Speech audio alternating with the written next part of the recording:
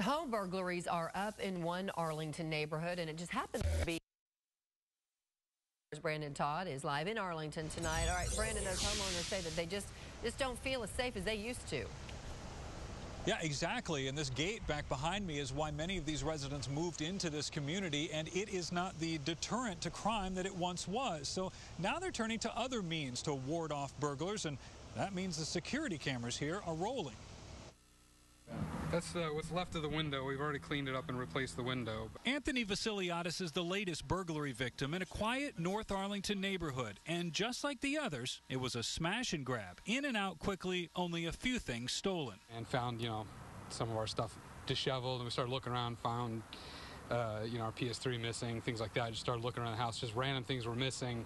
And then, of course, we walked in here and found a planter thrown through the window smashed in. Arlington police say this is their main suspect right now in at least 3 home burglaries near the 8900 block of Meadowbrook. Caught by security cameras, the suspect in this video walked up to the front gate and out of frame, apparently boosted himself over the gate and broke into a home. The residents on this side of the community are very frustrated. Terry Willoughby says she and other residents have seen this play out several times. Strangers walking behind their homes and down their street. We're trying to button up our homes. We're being diligent, but no matter what we do, it seems like we're getting, snookered.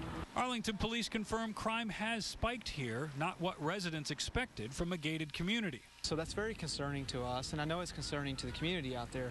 And so we're working very diligently on locating the suspect or suspects that are responsible for these burglaries. One by one, these residents are adding security cameras to their home alarm systems. They figure if the cameras don't deter crime, at least they'll record it.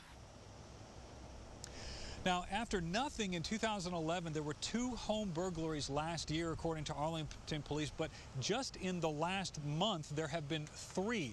And so that's that spike. Now, one thing that the residents have said that they've noticed here is an increased police presence. Also, they have formed a community watch. So homeowners here are looking out for each other. Heather? Paying attention. All right, Brandon Todd live for us tonight. Thank you.